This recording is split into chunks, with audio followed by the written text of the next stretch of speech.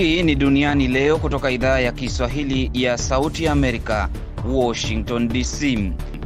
Maambukizi ya virusi vya korona yaongezeka Afrika Mashariki. Kenya na Tanzania zaathirika zaidi, huku maafisa wakitangaza mikakati zaidi kuzuia maambukizi. Biden apata ushindi mkubwa katika uchaguzi wa awali wa kumtafuta mgombea wa urais kupitia chama cha Democratic. Bernie Sanders akabiliwa na shinikizo la kutaka jiondoe kwenye kinyang'anyiro.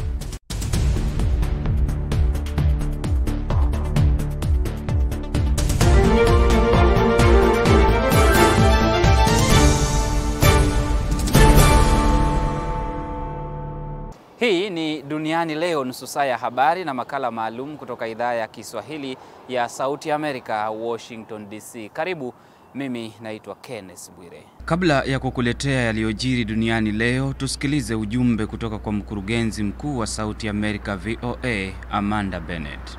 I'm Amanda Bennett and I'm Director of Voice of America. Mimi ni Amanda Bennett, mkurugenzi wa Sauti ya Amerika. Nimeurekodi ujumbe huu kutoka nyumbani kwangu kwa sababu Sauti ya Amerika inafanyia kazi zake nje ya ofisi zake ili kusaidia kupunguza kasi ya kusambaa kwa maambukizi ya virusi vya korona ambavyo nafahamu vimewaathiri wengi wenu na familia zenu. Nataka kuwafahamisha kwamba wakati afya na usalama wa wafanyakazi wetu ni kipaumbele chetu cha kwanza, pia tunafahamu fika kwamba wakati wa kipindi hiki kigumu, nyote mnatuangalia na kutusikiliza sisi kwa kupata habari za uhakika ambazo hazielemei upande mmoja ili muweze kufanya maamuzi kuhusu maisha yenu. Kwa hiyo tunafanya kazi kwa kadri ya uwezo wetu kuhakikisha tunawapatia habari na vipindi vyetu katika kipindi hiki. Nadhani mmeona baadhi ya mabadiliko katika vipindi vyetu ambavyo mmezoea kuvisikia na kuviona, na baadhi ya vipindi hivyo havipo hewani. Kama hilo likitokea, tutawajuza wapi mnaweza kupata habari zetu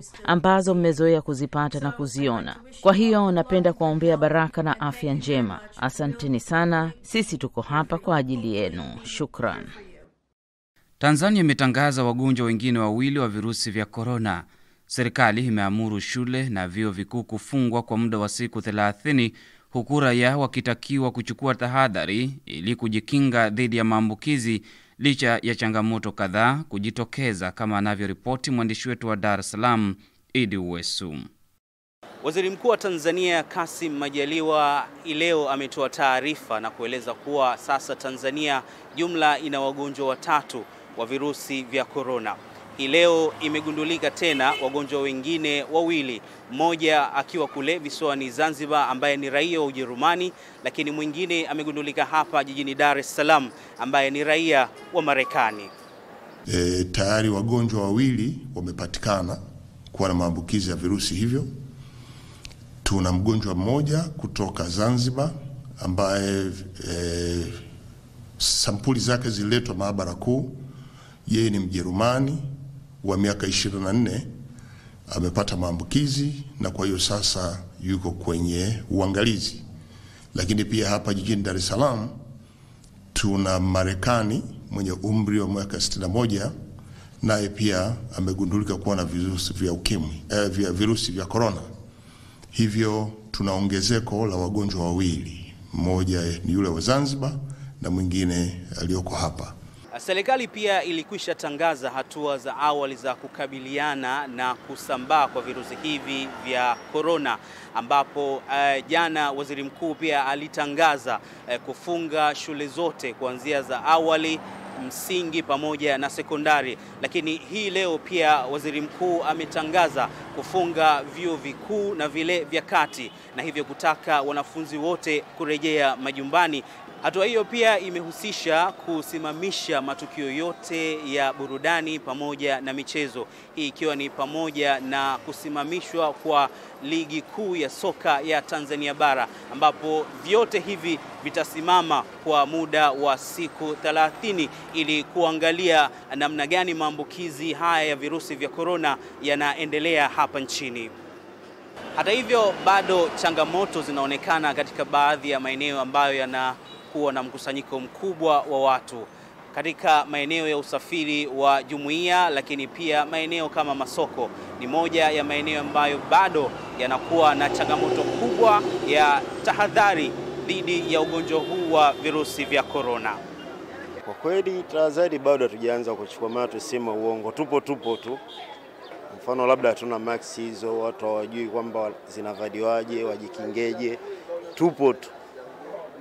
Kikubwa ni elimu inatakiwa itolewe kwamba Watanzania wajue kujikinga. Kama wanavyosema masokoni, msongamano ni mkubwa, watu wanaingiliana, watu mbalimbali, kwa hiyo kupata ugonjwa ni rahisi. Sababu wakisema wapunguze yani mlundikano wa watu katika daladala sio kweli. Sababu madaladala yale haiwezekani daladala kutoka Mbagala Ubungo liende Level City, yani sio kweli.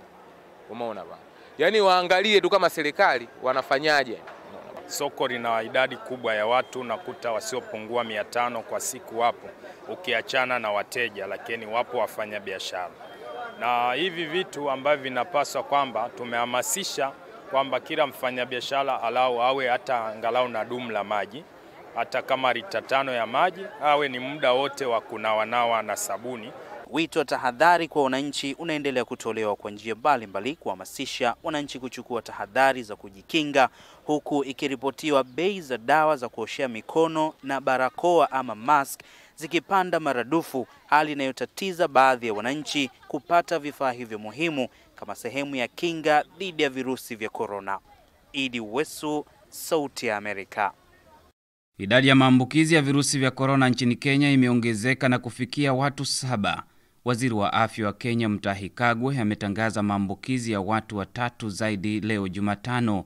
2 kati ya wagonjwa wa korona ni watu walioingia Kenya kutoka Madrid wakipitia Dubai, na mwingine akiwa raia wa Burundi aliyeingia Kenya kutoka Dubai.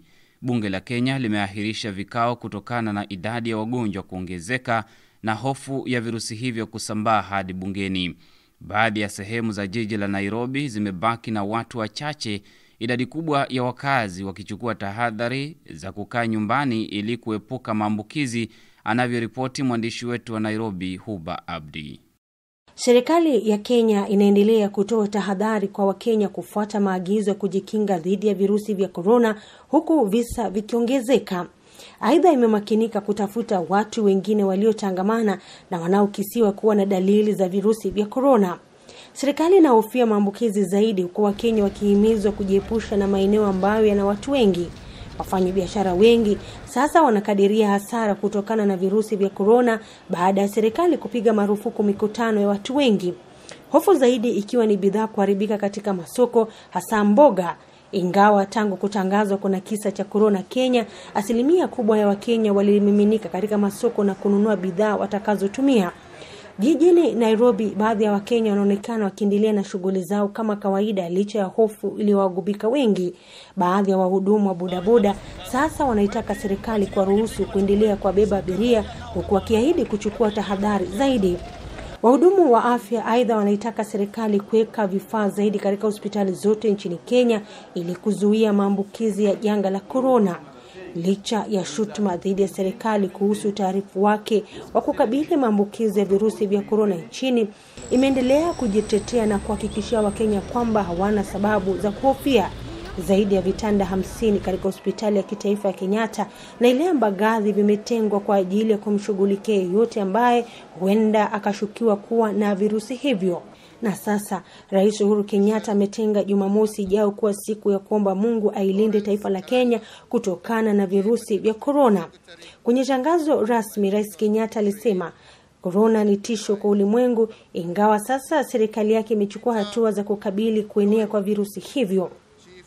Mashirika ya serikali na za kibinafsi yameagiza wafanyikazi kufanyia kazi nyumbani, huku wasio na ajira wakianza safari za kuelekea mashambani pindi tu serikali iliposema shule zote zifungwe. Huba Abdi, VOA, Nairobi.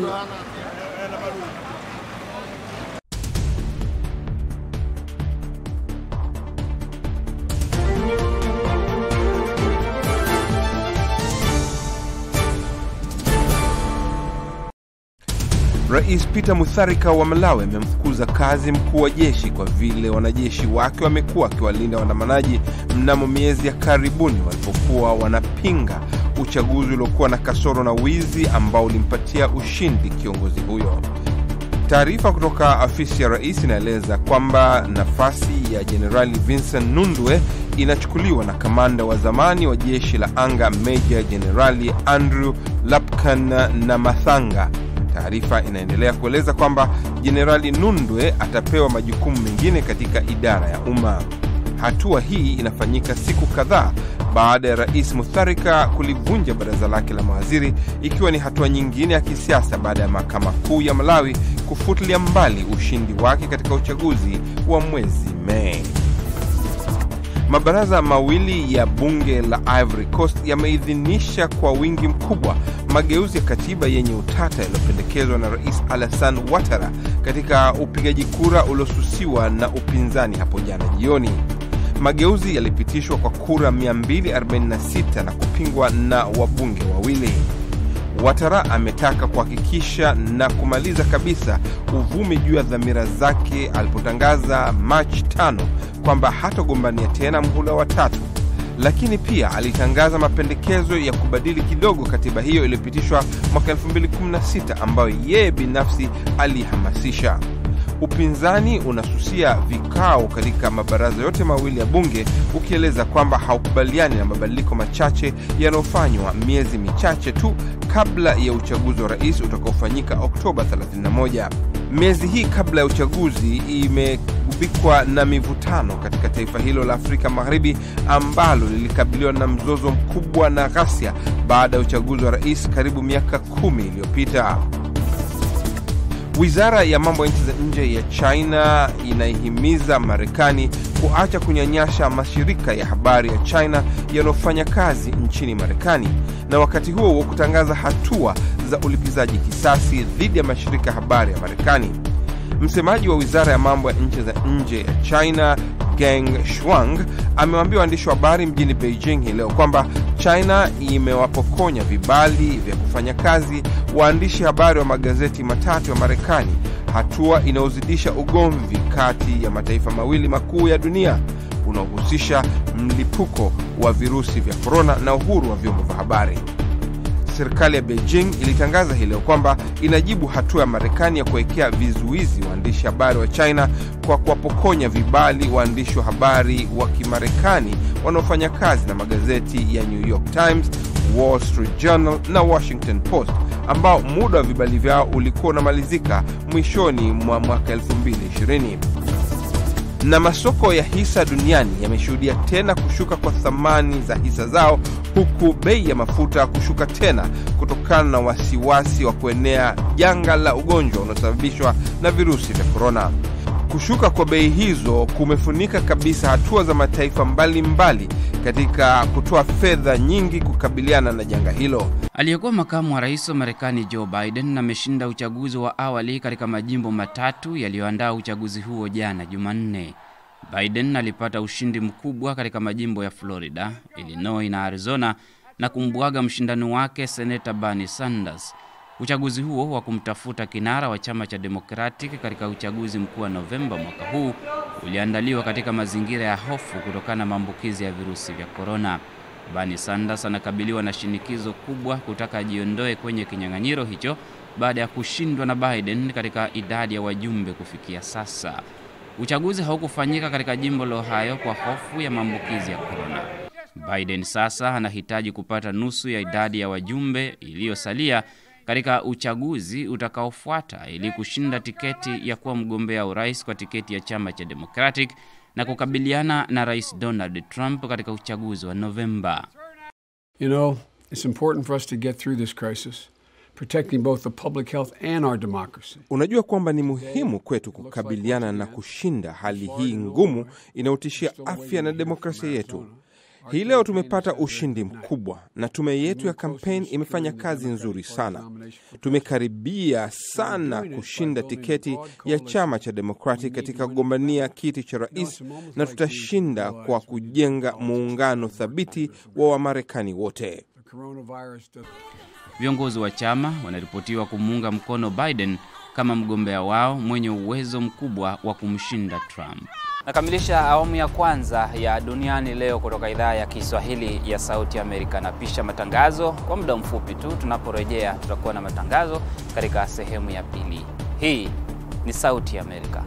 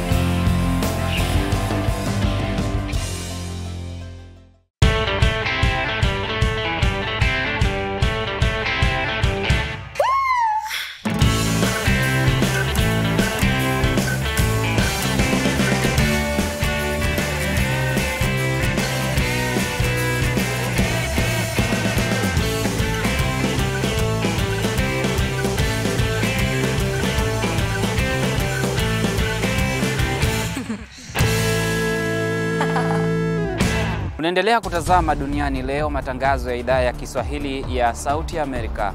Karibu katika sehemu ya pili. Mimi naitwa Kenneth Bwire. Utawala wa Rais wa Marekani Donald Trump unapanga kuweka mpango maalum wa kiasi cha dola trilioni 1 kwa ajili ya kuchochea ukuaji wa uchumi, ambapo kuna uwezekano wa kutoa malipo ya moja kwa moja kwa raia wa Marekani kiasi cha dola 1,000 kwa punguzia maumivu ya kiuchumi kutokana na janga la kimataifa la virusi vya korona. Zaidi ya watu 100 wamekufa kutokana na maambukizi ya korona nchini Marekani na zaidi ya 6,000 kuambukizwa. Maambukizi ya korona yameripotiwa katika majimbo yote 50 ya Marekani, huku idadi ya maambukizi ikifikia watu 6,400 hadi wakati tukiandaa ripoti hii. Mamilioni ya Wamarekani wamesalia majumbani wakishindwa kwenda kazini wala shuleni kutokana na hofu ya maambukizi. Ufaransa na Italia zimetangaza marufuku ya watu kutotoka majumbani kwao bila sababu maalum au muhimu kabisa kwa muda wa siku 2 zijazo. Serikali ya Ujerumani pia imewataka raia wake kukaa nyumbani. Serikali ya Uingereza imewatahadharisha raia wake kuepuka kugusana pamoja na kujizuia kusafiri. Ugiriki imetoa amri kwa wakimbizi kusalia kambini kwa muda wa siku 14. Jinsi ilivyo nchini Italia, Ugiriki imeamurisha mgeni yeyote anayeingia nchini humo kujitenga kwa muda wa siku 14. Israeli imepiga marufuku watu kutoka majumbani kwao bila sababu muhimu. Umoja wa Ulaya umepiga marufuku wageni kutoka nchi zilizo nje ya umoja huo kwa muda wa siku 30. Canada imefunga mipaka yake kwa wageni kutoka nje isipokuwa raia wa Marekani. Nchi ambazo zimeathirika zaidi ni China, ambapo watu 3,226 wamekufa kati ya watu 80,881 walioambukizwa na 68,869 kutibiwa na kupona. Italia inafuata katika nafasi ya pili, watu 2,503 wakiwa wamekufa. Maambukizi ya watu 31,506 kuripotiwa na vifo vya watu 2,503. Iran, Spain na Ufaransa zinakamilisha orodha ya nchi 5 duniani ambazo zimerekodi visa vingi vya maambukizi kutokana na korona. Utawala wa Rais Donald Trump umeeleza rasmi bunge la Marekani kuhusu azma yake ya kuanza mazungumzo ya ngazi ya juu ya kibiashara na Kenya. Mwakilishi maalum wa biashara wa Marekani Robert Lighthizer amewasilisha ujumbe huo kwa bunge hapa mjini Washington Jumanne. Katika barua yake kwa bunge, mwakilishi wa biashara wa Marekani Robert Lighthizer alisema utawala wa Trump una matumaini kwamba makubaliano ya hali ya juu na Kenya yatafanyika, ambayo yanaweza kuwa mfano wa kuigwa katika mazungumzo ya baadaye ya kibiashara na nchi zingine barani Afrika. Alisema Kenya ni nchi inayoongoza biashara Afrika Mashariki na ni mshirika muhimu wa Marekani, akiongezea kwamba Kenya inaweza kutoa nafasi bora kwa wawekezaji wa Marekani. Hatua ya Lighthizer inaambatana na sheria iliyopitishwa na bunge la Marekani mwaka 2015 ambayo inalipatia bunge mamlaka ya kushirikishwa katika makubaliano yoyote ya kibiashara kati ya Marekani na nchi za kigeni. Sheria hiyo pia inaitaka mamlaka ya biashara ya Marekani kutafuta maoni ya wananchi kuhusu mipango yake. Mjumbe maalum wa Marekani kuhusu biashara anahitajika kuweka wazi lengo la mazungumzo na Kenya siku 30 kabla ya mazungumzo rasmi kuanza. Mwaka 2019 jumla ya dola bilioni 1.1 zilipatikana kutoka kwa biashara kati ya Marekani na Kenya, ikiwa ni ongezeko la 4.8% za kiasi cha pesa kilichopatikana mwaka 2018. Unatazama Duniani Leo. Wasiwasi unazidi kuongezeka kwamba mlipuko wa virusi vya korona unaweza kuathiri idadi kubwa ya wapiga kura wa Marekani katika uchaguzi mkuu. Mwandishi wa VOA Brian Padden anaripoti kwamba majimbo mawili tayari yameshaahirisha kwa muda uchaguzi wa awali, na kuna wito mpya wa kupanua utaratibu wa upigaji kura kwa ajili ya posta ili kuilinda jamii isiyojiweza na maelezo ya kidemokrasia. Mkamiti Kibayasi anaisoma ripoti kamili. Uchaguzi wa awali katika jimbo la Georgia na Louisiana ulitakiwa kufanyika mwishoni mwa mwezi huu na mwanzoni mwa mwezi April, lakini sasa maafisa wameahirisha kwa muda kwa sababu ya kitisho cha virusi vya korona. Kwanza kabisa, tunataka kulinda afya na usalama wa watu wote wa Louisiana kwa kuchukua hatua za kuzuia kusambaa kwa ugonjwa huu wenye maambukizo ya juu. Mlipuko huu wa virusi vya korona unaosababisha vifo umelazimisha shule na biashara kufungwa na pia kuahirishwa kwa matukio ya umma, wakati maafisa wakijaribu kuzuia kusambaa kwa virusi hivi. Maonyo dhidi ya mikusanyiko ya umma yameathiri kampeni za urais. Mjadala wa urais wa chama cha Democratic siku ya Jumapili kati ya makamu rais wa zamani Joe Biden na seneta wa jimbo la Vermont Bernie Sanders ulifanyika katika studio za televisheni bila watazamaji kuwepo ndani. Ili kuhakikisha uchaguzi unaendelea wakati huu wa matatizo ya janga hili, Senator Ron Wyden, mdemokrat kutoka jimbo la Oregon, anaelezea muswada wa kupanua utaratibu wa kupiga kura kwa njia ya posta kwa majimbo yote 50, hatua ambayo makundi ya kutetea haki za kupiga kura yamekuwa yakipigia debe kwa muda mrefu. While the coronavirus is awful, wakati virusi vya korona ni janga la kila mmoja, tunatoa pole kwa kila mtu anayetaabika na ugonjwa huu. Hii ni fursa ya kipekee ya kuandaa na kufanya mabadiliko ya mifumo yetu ya upigaji kura na kuhakikisha inafanya kazi vyema kwa kila Mmarekani. Wataalamu wa usalama wanasema upigaji kura kwa njia ya posta ni salama zaidi kuliko upigaji kura kwa njia ya mtandao au kielektroniki. Hivi sasa majimbo 34 na jiji la Washington DC hawatoi fursa kwa kila mtu kupiga kura kwa njia ya posta. Baadhi ya majimbo kama Washington na Colorado wameondoa kabisa njia ya mtu kwenda kupiga kura katika kituo. Majimbo mengine yanataka maelezo ya kuomba kupiga kura mapema, kama vile siku ya kupiga kura inaingiliana na safari au ratiba ya kazi. Wakati virusi vya korona vinatishia wote, Democrat na Republicans, njia salama ya kupiga kura itaweza kuvutia uungaji mkono kwa pande zote mbili. Mkamiti Kibayasi, VOA, Washington.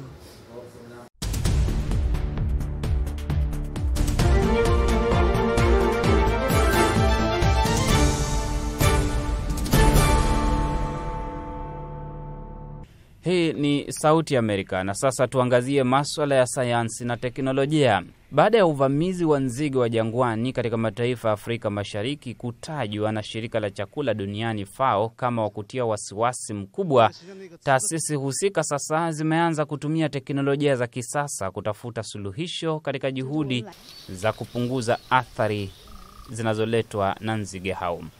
Mfumo wa kompyuta ambao umefadhiliwa na Uingereza unajaribu kutathmini na kufuatilia mwenendo wa nzige hao, huku mamlaka zikifanya juhudi za kulinda mimea na mazao muhimu. BMJ Muridhi anaripoti kamili. Hapa katika kaunti ya Mwingi nchini Kenya iliyo mashariki mwa mji wa Nairobi, nzige wa jangwani wanashuka kwenye mashamba. Wingi wa nzige hawa unaweza kufananishwa na wale wanaotajwa kwenye Biblia.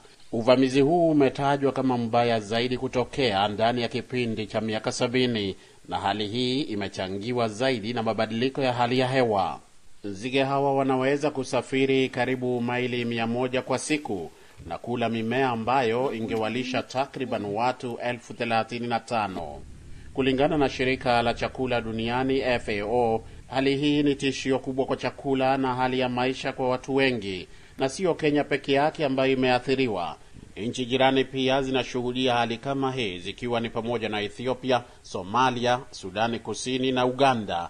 Lakini sasa watafiti katika mji mkuu wa Kenya, Nairobi, wanasema kwamba mfumo mpya wa kompyuta kubwa na maalum unasaidia katika kujua na hata kutabiri mwenendo wa nzige hawa. Abubakar Sali Babika ni mtaalamu wa sayansi kuhusu hali ya hewa katika kituo cha ICPAC cha mamlaka ya IGAD. We use this supercomputer system to produce forecast on different time scales, for example seasonal forecast. Tunatumia mfumo huu wa kompyuta kubwa kutabiri matukio ya nyakati mbalimbali.